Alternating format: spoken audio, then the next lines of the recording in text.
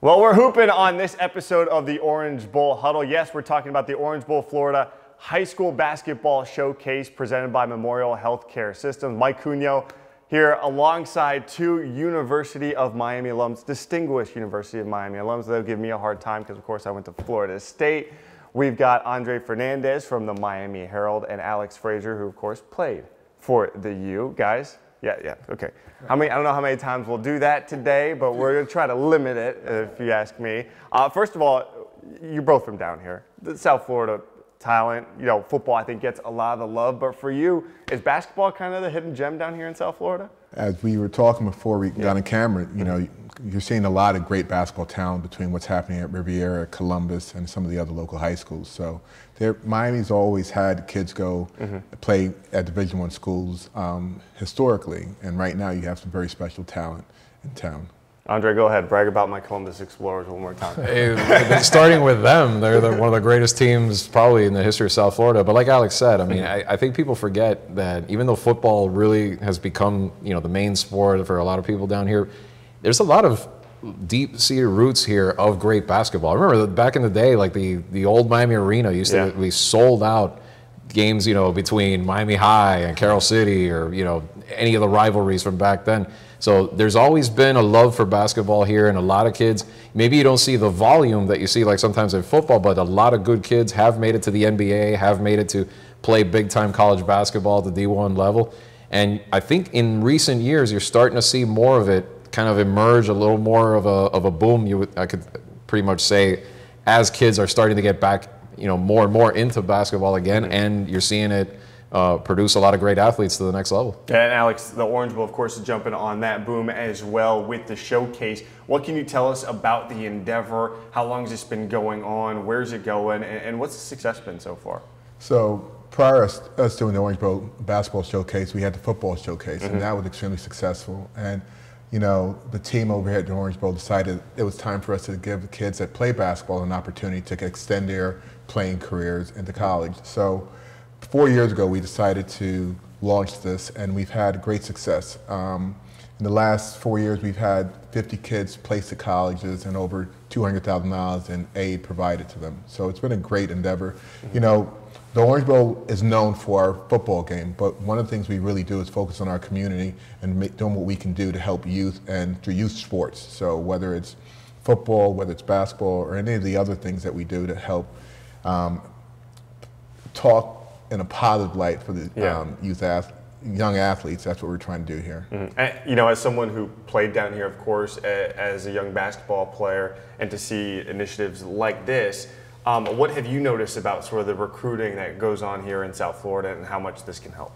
There's kids that are very talented that are going to get recruited by the major Division I colleges, but there's also a lot of other talent that needs to have the opportunity to play in college. And through the showcase, we get last year we had over 25 colleges come here, and we had over 300 kids, boys and girls, participate. And we've been seeing that number over the last 2-3 years just continue to grow. And Andre, how have you noticed maybe some of those numbers shift? Maybe if it's just, by even the eye test about how colleges are now starting to filter down here to South Florida, and maybe some of the responses you're seeing from the showcase where, parents and players are taking advantage of this. Yeah, I think it's similar to football. For every Cameron Boozer that is going to be in the NBA in a couple of years, you also have a lot of kids that are signing on, let's say, with a Barry University or St. Thomas University, and they're getting seen more and more. Anthony Knowles last year at Mater Lakes was one of those kids.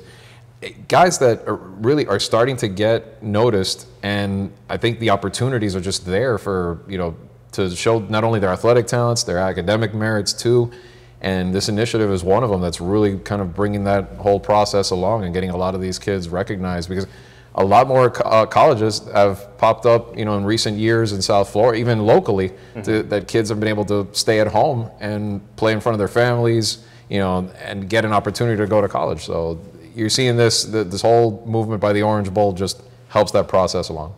Now, guys, I know we've touched on it a little bit, but of course, this is big for women's high school basketball as well. Alex, I mean, the event started with the ladies, didn't it? Like you said, it started off being a women's showcase, and we had a lot of talented girls come and participate. And every year we've seen girls participate, but this year we'd really like to make a big push to have even more girls come and be part of the showcase. There's amazing opportunities here for girls to show their talent and have the opportunity to go play on after high school. Yeah, and Andre, there's been some talented girls come out of the area as well. It's not just the guys. Yeah, I mean, I think the evidence is there. I mean, you go starting with, the greatest ever is Sylvia Fowles, who had a great career in the WNBA, played in Europe, and then in more recent years, Beatrice Montpremier started at Baylor, ended up at the University of Miami. And you're seeing still a lot of talent come out of here now. I mean, Kayla Nelms, who signed with Baylor, is one of the best players in the state right now, playing for Miami Country Day. There's girls that I've seen in recent years I've signed with FAU, USF, even smaller division schools. And I think the opportunities that they can get through this showcase will just give them even more of a chance to follow in those footsteps. Yeah, and Alex, we were talking about football, how this works, where you just need the opportunity to get there.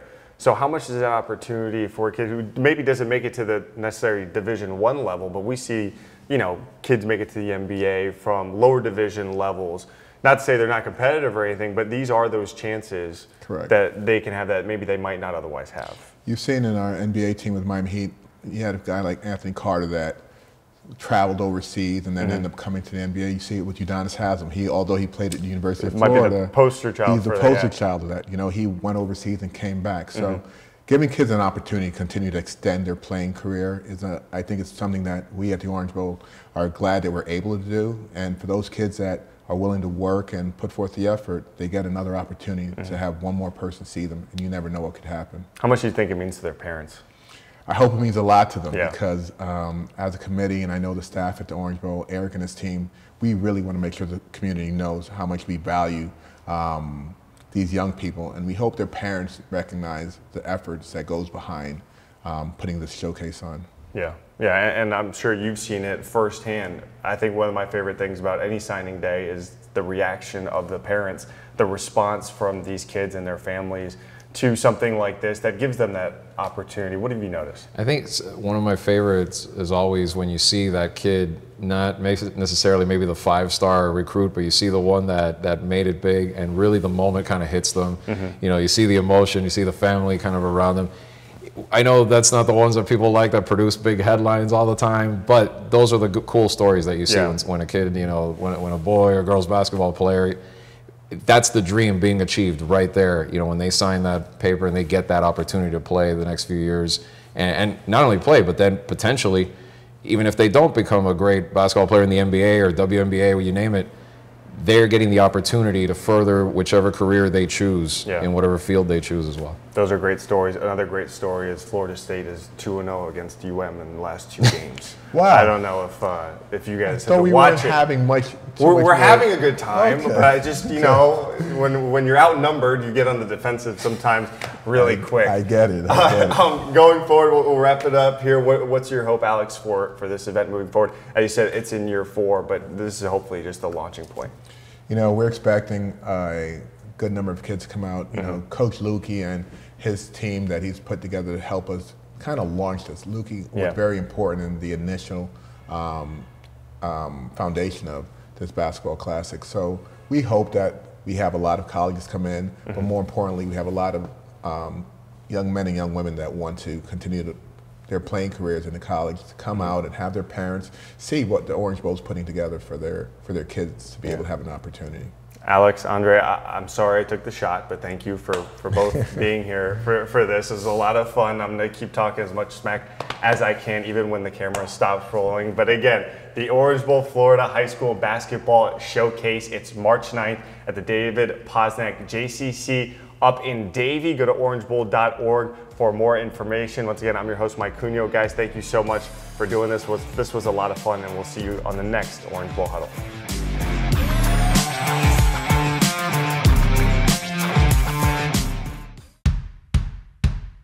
For all the road warriors out there, and the off-road warriors, there's a tire brand that puts you in control. Achilles Tires. the newest brand of tires from Florida-based TBC Corporation. Achilles Tires is a proven tire brand that offers 5 product lines in over 160 sizes, all focused on delivering quality and confidence. Achilles Tires, performance built for the road ahead.